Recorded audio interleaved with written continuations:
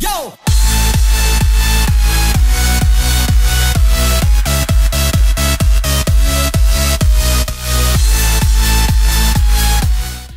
What is up, you guys? It's Kalen from Game for Pancakes, and today I have another Minecraft tutorial video. I am back in my tutorial world. So last time I did a tutorial, I did this trash can system kind of thing. I still haven't had like an official name for it, but today I'm going to do something kind of simple. It's going to be the cobblestone generator. Now, what a cobblestone generator does is it takes a water stream and a lava stream, and if you've noticed in the like randomly in survival, you'll come across some places where water and lava come together, and they'll form cobblestone, and they'll also form obsidian. Now the trick is to not form the obsidian one, because that one is also really easy to make. So what you do to make the obsidian one on accident is you put a lava here and a water here, and it'll automatically just come over here and get to the lava.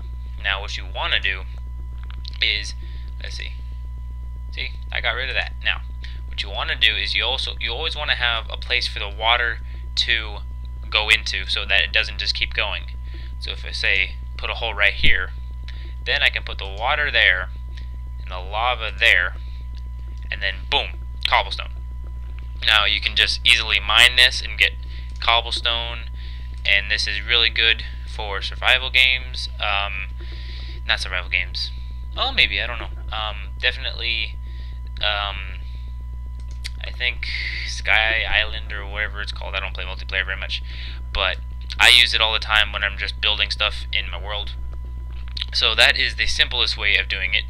Now I have a couple other ideas. So this one is kind of a glamorous one. So it's basically the same concept, but just like a lot flashier. So what you do is you just build, say, a platform of like 3 by, what is this, 7? Sorry, yeah, I think it's 7. Okay, and then what you do is you dig out the 4 space that you'd need. Just like make it fancy over here. You just like keep it even, and then you put the water there, lava there, makes cobblestone there, and then there's something like that, and then you could do like a canopy or like a roof above it. You could put torches up, make it all fancy. This one is the one I have currently in my world, just to be like fancy, so it's like a well or something. And then this one is kind of a really big use of space, but I do find that if you're like really impatient and you don't like the waiting, like the 3 seconds for the cobblestone to regenerate, so there's like a half second to 3 second delay in between each cobblestone like regenerating. So this one is kind of a big use of your. Hello again, it is. So I went and counted. I dug the hole. It is 7 by 7, not 5 by 5. Don't listen to me. Don't listen to me. I'm not very smart most of the time. So what you do is you do the 7 by 7 upper square, and then what you do is you do the 5 by 5 lower square. Now this, as you can tell, or if you can remember from my earlier explanation, that is where the water will run into. So now let me just get some like a 3 by 3 cobblestone place for the lava to sit in the middle here. Boom, like that. Now, so that just brings it up above the water line, and then that brings it to the water line. So if I put the lava there, so these 4 cobblestone will actually be where the cobblestone will regrow back. So let's just put some water on the outside.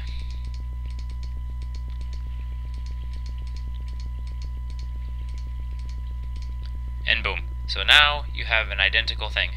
So as you can see, let me quickly stand right here. So what you can do, if you're skilled enough, is you just walk in a circle and you just keep getting cobblestone. The trick is to not run into the water, or else that'll happen.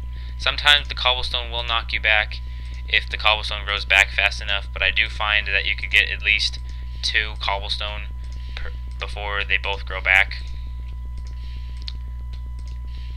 And then if you wanted to get like really complex, you could always have a hopper underneath all these like cobblestone generators, so that they don't accidentally like get destroyed in the lava or something. So let me quickly get into survival really quick. So watch, if you just keep mining the cobblestone and you don't have to stand near it, you don't have to collect it, it won't go into the lava, it'll just keep going into the hopper. Now I believe that was 6, that was 7. So all 7 of those just went into the hopper, nothing was lost, and it's a pretty efficient way to do things. So that is pretty much it for the tutorial, now that it's about to get nighttime. So thank you guys for watching Game for Pancakes. Hopefully you found this tutorial helpful, and I will hopefully be uploading more tutorials very soon. Bye bye.